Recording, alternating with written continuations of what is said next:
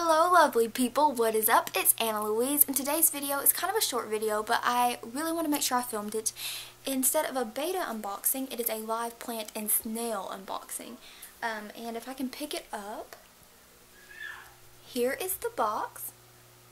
And I have some snails in here, I think about 4, and some water lettuce. And water lettuce is going to be great for the breeding project that I'm doing. The babies can feed off of it and they really like it. So I have that, and I will put some in my sorority. And then the snails are the cutest, you guys. Like, I'm going to insert a picture above right here. They literally look like little cats. Like cats with shells. They are so cute. So I cannot wait to get these open and see how they are. And yeah, so let's begin.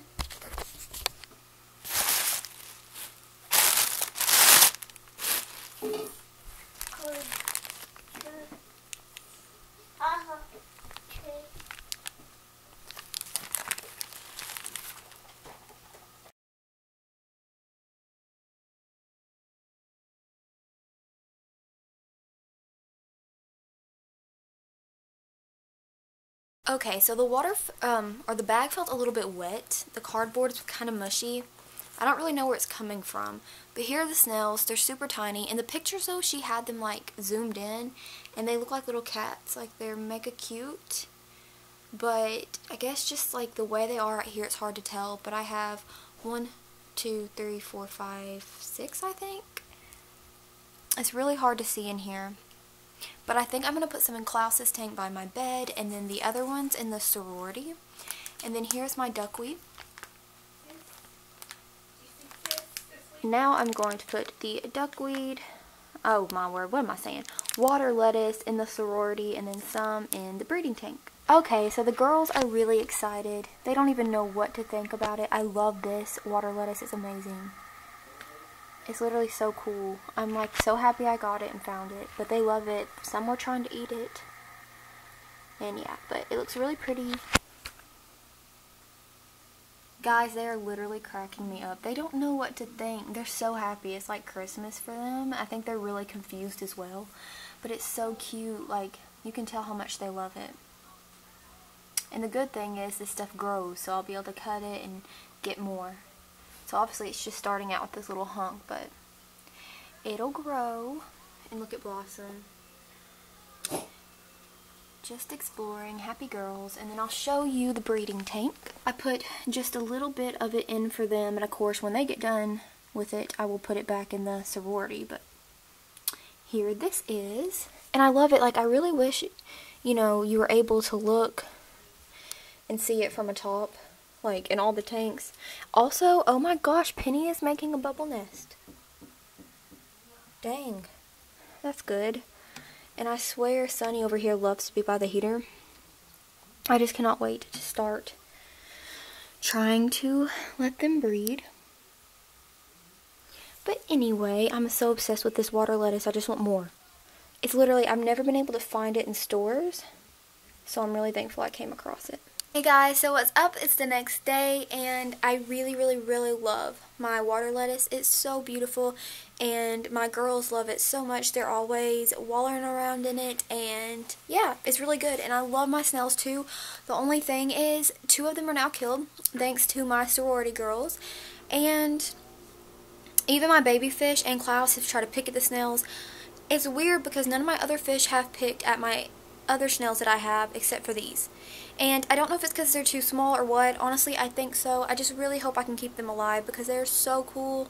So I'm just hoping for that. But today I got another rescue, and it is our first female rescue. And I always say our and we, and that's only because I've mentioned it before.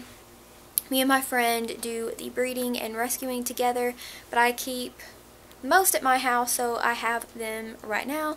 And we got our first girl. And normally, well, the only reason why we really haven't had girls before is because it seems like the boy ones, at least where we live and where we go to shop, are in need more than the girls are. So actually today I have been having my eye on a female for a while, and she has been at the store for a very long time, like on the shelf, and you could tell that she was not in the best health because her fins were not clamped, like as in where they're like clamped and she's sick, but they were clamped down, and she just looked really sad, and she's been there for a really long time through countless number of shipments because I have been keeping eye.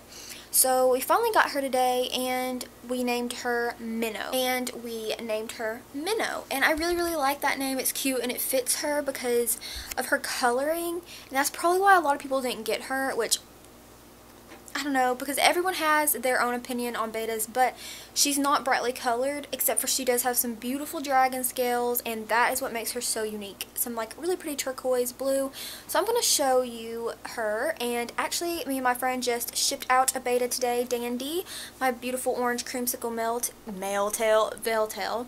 And I've been sitting out here getting Minnow's tank ready, or quarantine tank. So I'm going to show you right now. So here it is. This is the one that Dandy was in. I've cleaned it up, cleaned the rocks, added some black, have this little betta hammock and this cichlid rock because they're super cute. And I think it's really cute and adorable for a quarantine tank. So I'm going to get her in there, get her some stress coat, a little bit of aquarium salt just in case, and see how she's doing. She did have some stress stripes, so I'm hoping to rid her of those. Okay guys, so here's Minnow, and as you can see, she has her little stress stripes, which I'm really hoping I can cure in just a second. She is a half moon female. She's going to go right here by Da Vinci and Uni's right here.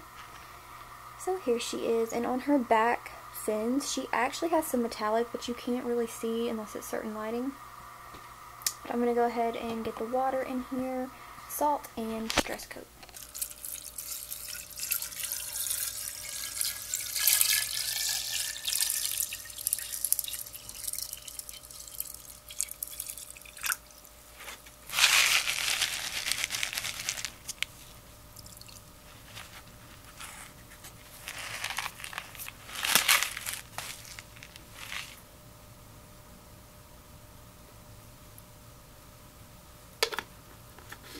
Okay, so now that all of that is in, we are going to let her acclimate before putting her in.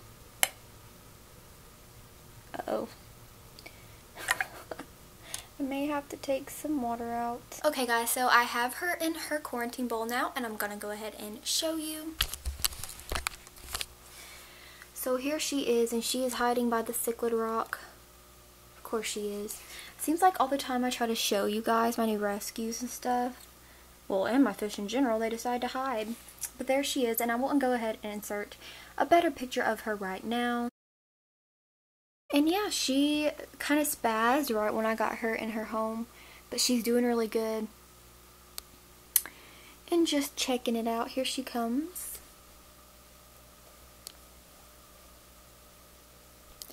As you can see, her really pretty blue scales. Let me see if I can shine a light.